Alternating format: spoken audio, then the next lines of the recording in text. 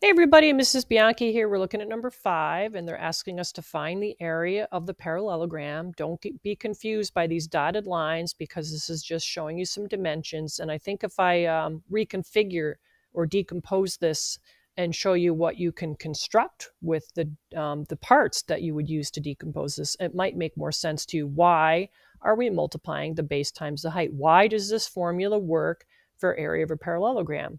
Now, in class, we've talked quite a bit about how do you find the base, how do you find the height? Because the base is not always the number on the bottom. It can be really anywhere. What you want to really look for first is you want to look for this perpendicular symbol, that right angle. And it's almost like it's little arrows pointing at the numbers that you're going to be needing.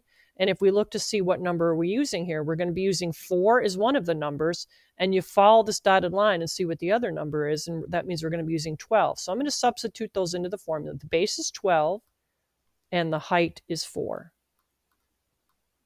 Now, why is 5 not the height? The reason why 5 is not the height, if you look at this angle, I'm just going to trace the angle in blue, that's not a right angle, that's an acute angle. So therefore, we cannot use it as the height. Now, if you're still confused about why this formula works, I just want to show you something. If I take this chunk right here of this parallelogram, and let me show you this box here.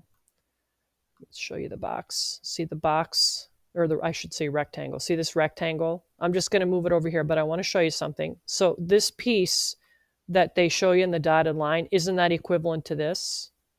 So again, if I take that piece that used to be over here and I move it here, now it's inside the rectangle. Now, if I move this rectangle back, you can see that the length of that is 12. So let me show you that using a different technique. I'm going to try to trace, see this green line that I just drew.